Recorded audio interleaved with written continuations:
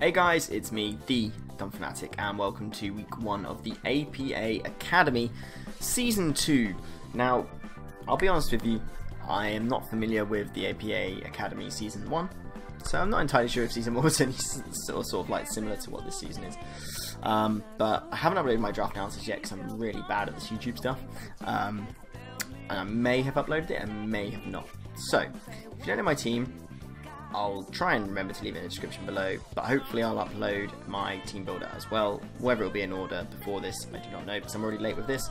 I've had lots of personal stuff going on at the moment, and thankfully they gave me an extension to record this a bit late and upload it a bit late, so cool. Week 1 here, so I can't remember what team name is for my team either, but representing my team here against Stephen, who I think after this game had to back out from the league for some reason. But his team was pretty scary. I will leave his full draft in the description below because, again, I'm doing this very late. I've completely forgotten what his actual draft was. But what I can see and what you can see in front of us is pretty much what you would expect for him to bring.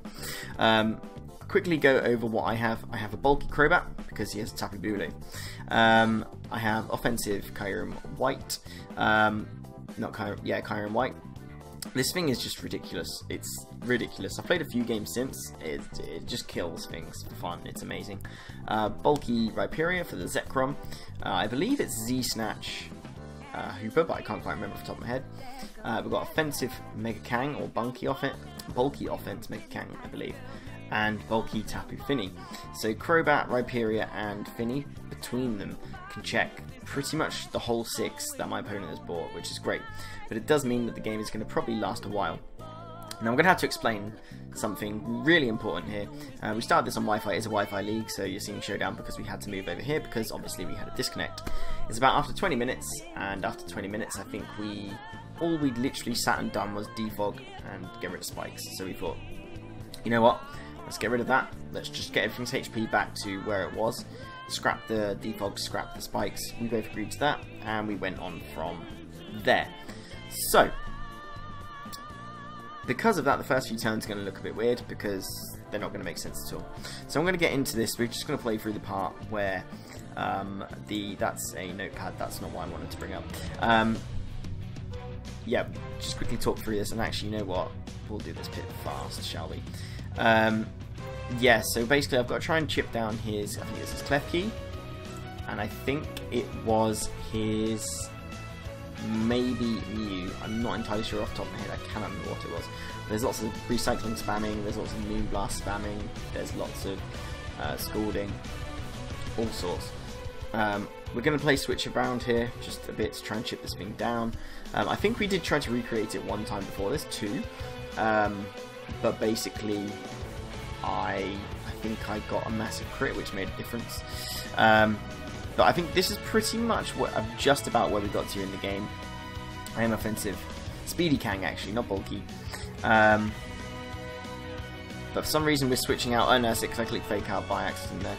I'm going to fake out. The signal beam didn't matter because he's going to, spoilers, one-shot me with Mewinium Z after this return. And he's going to take me out. So that's fine. So I think we're now caught up. Let's go slow. And I believe it was that turn where I DC'd. So let's go ahead and put this in slow mode. So obviously I had to go into Crobat here. Looking at his team, Crobat outspeeds pretty much his whole team, bar Scarfers. I don't know if we figured it out yet, but later on in the fight, or sorry, the match, we do figure out that this Mian Shower's choice, which is really easy for me to play around with my team that I have so far. But I have to go into this thing because it's the only thing I actually have, sorry, that outspeeds the Mew. Also, I thought, because he's clearly not max speed because my Kangaskhan outsped. I think he had a bit of bulk. So I have to go into this thing, I have to click U-turn. He does decide to switch out to Clef Key, which is absolutely fine. U-turn doesn't knock him into recycle range, and this means I can bring in Kyurem White for free. And looking at his draft, I pretty much can click Fusion Flare for free. Yes, he's going to Keldeo, but that's a resisted hit, it still does 20%, it's non-stab. That's brilliant. I actually predict my opponent to over-predict here. Next opponent to switch out, and I actually click Ice Beam, because I wasn't sure if he'd then try and make a switch into Zekrom. Now, looking back, it looks like a really stupid play, but at the time there was probably a reason for me to do it. I do click Ice Beam there, my opponent does go into Mian Shout, doesn't quite pick up the KO. If I'd have clicked Draco there, something on his team would have died, because there's no way this man is switching in Tapu Bulu to my Kyurem White. He does click Stone Edge and it does miss on Finny, which in the long run doesn't make a difference, but it's really unfortunate. This turn I make the Galaxy Brain play, click Scald, expecting Bulu to come in, obviously with removing my Misty Terrain, getting Grassy Terrain up. I go for the Scald and I do bank the burn, and this burn, I have to emphasise, is critical for me outstalling this thing basically. Because I've burnt it, Stone Edge can't two-shot my Crobat now, which is huge, so I can just restore this thing completely to death until he runs out of Stone Edges. Or misses. I'm going to click Roost because it is my Bulu answer. I need to stop that thing. Even though it's burnt, it can still be scary to things like my Finny and my Rhyperior. He does make the smart play into his Bulu at this point. He is burnt, and Iron Solid Rock. I know I'm a Grassy Terrain, but I'm pretty sure I can live. Gonna Protect just to scout out what he wants to do. Does click Nature's Madness, which is absolutely fine. I think he reveals his full moveset to be Nature's Madness, Horn Leech, Stone Edge. I don't actually know if we ever see the fourth move. But I'm going to go into Crobat because I don't care if he Nature's Madness is me. I can Roost it off. Or U-turn out and I can Roost off on something like Klefki later on. Because we do also see that Klefki's only attacking move this game is the Play Rough. Opponent goes into the Mienshao. I'm going to go back into my Tapping Finny. He's going to have to click U-turn or hard switch out here, which he does. And looking at his team, he doesn't really have a good switch into a Moonblast. So I'm just going to click that. And Bulu takes 20%. So this is clearly a bulky Bulu, if not AV. Probably AV. I'm pretty sure I got sent the link, but I can't remember what it said. I haven't read it in a while. I'm going to switch back out into Crobat, which my opponent, I think, predicts. He goes into Mienshao, which we have seen has got the Stone Edge, which is really good, which means I can't stay in with Crobat. And I'm going to go into Rhyperior because I'm expecting the Stone Edge, which he does click and it does 14% because Rhyperior is a god. Because of leftovers and Grassy Terrain, we're pretty much back up to full health anyway, and I know he has to switch out here. So I'm going to set up my Stealth Rocks, which is great. So now with all the switching my opponent is doing, he's doing a lot. It's going to limit some of the Regenerator on the Mienshao. It's going to help kill off that Mew, which is ridiculously low. It's going to just basically chip things down. He does go for the Stone Edge and he misses. I think this really tilted my opponent, but in the long term, again, I don't really know if it matters too much. I am going to, I believe, click Brave Bird this turn. And actually what that does is, it does pop the berry on this Klefki, so sadly it did have the berry.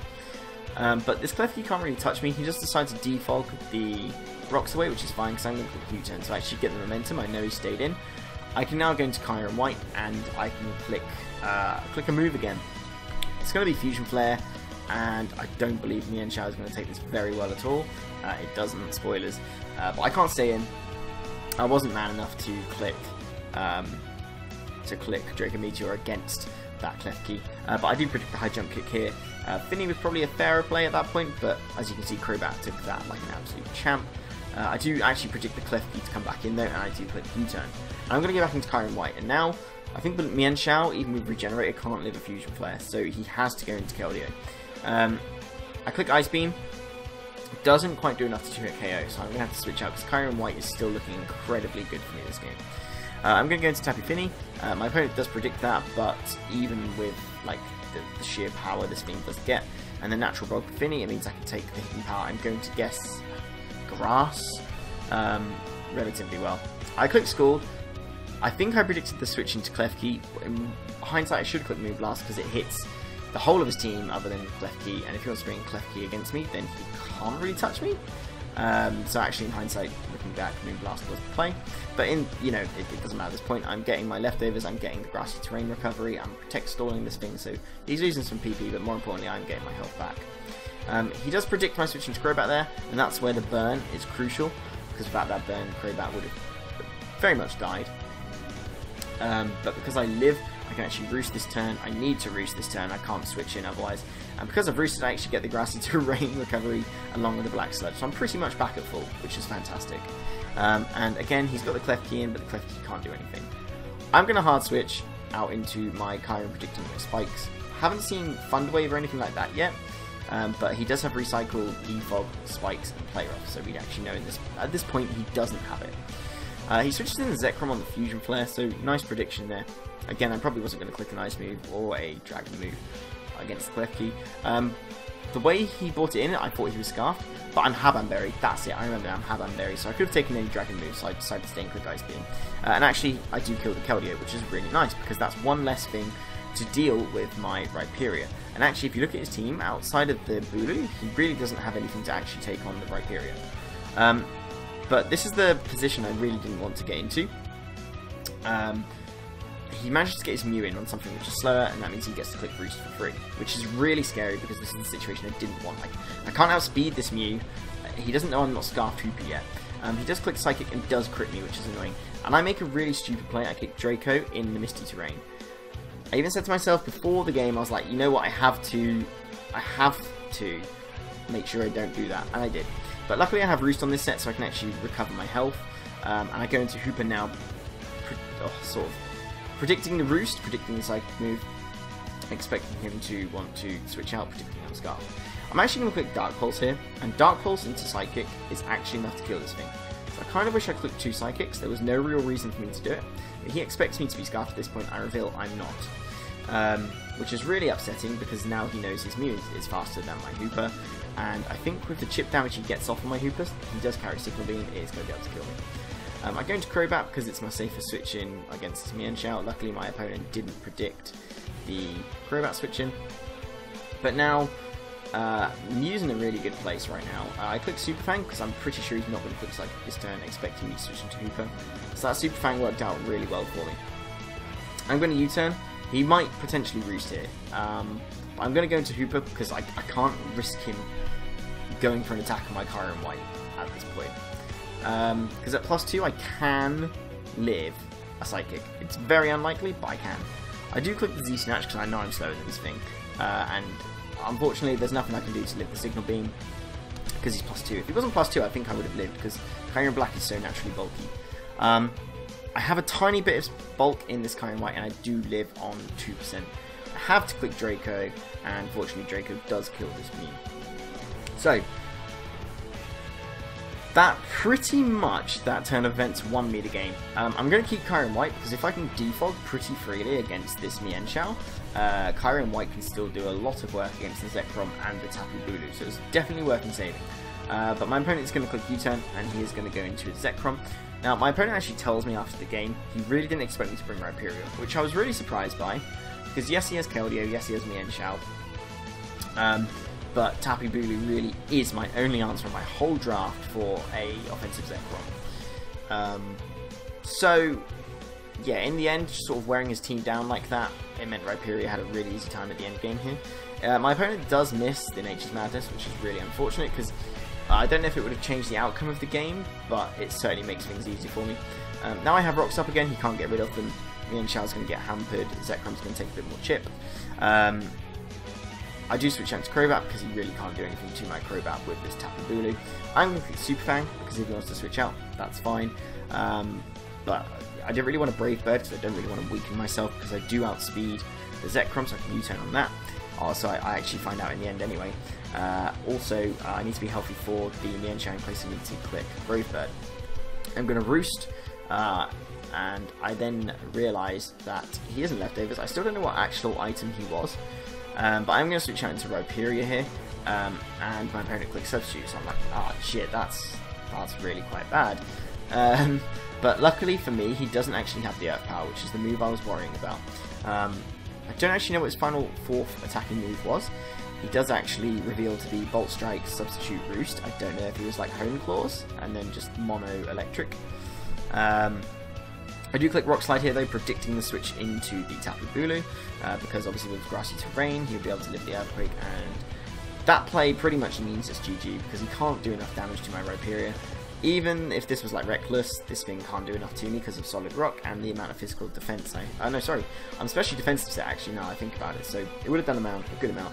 I do have Protect though, pretty much just to, you know, get Leftovers recovery because I don't have any reliable recovery myself. I do let him attack me, I click the Earthquake, didn't want to miss the Rock Slide. That does mean now that I can click Protect and he will kill himself next turn. I will also get Grassy Terrain, I will also get my Leftovers, and I think that does actually put me out of range of another high jump kick, which is really nice. And with that, it actually means that my opponent's last one is Zekrom. As I said, it turns out he can't damage me, but there is another turn of Grassy Terrain. which is could have potentially swayed something, but because I didn't actually manage to get rid of the spike, so if he was something that could have hit, actually no, yeah, if he could have killed my Rhyperia, he would have won the game here, but he didn't. And I do manage to kill the Earthquake and kill the Zekrom, and we do take a 4-0 win in the first week against Stephen and his Hartford Wailmers.